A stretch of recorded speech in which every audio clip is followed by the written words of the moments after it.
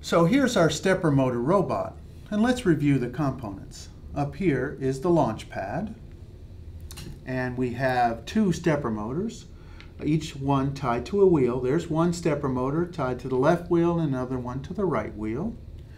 We have two sensors. We have the left bumper sensor here, which is just a switch, and the right bumper switch as well. On the protoboard here are the L293 motor drivers. Here's the one driver, and over here is the second driver. This pretty black chip here is the regulator, which takes power from the battery, the 8.4 volts, and generates a 5 volts out to power the launch pad. The two sensors are connected to port E pins 1 and 0, and the two stepper motors are connected to port B.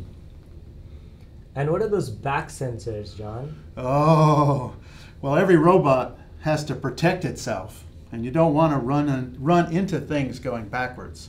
So the back ones are for future development.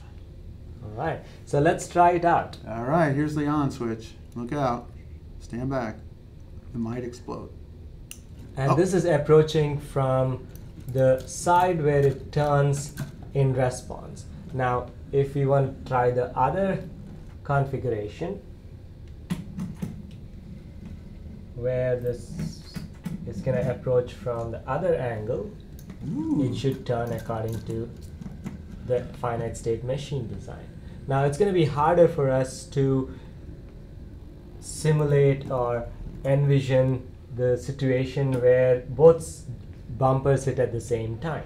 It's unlikely. So because this one struck first, it's going to turn to the right.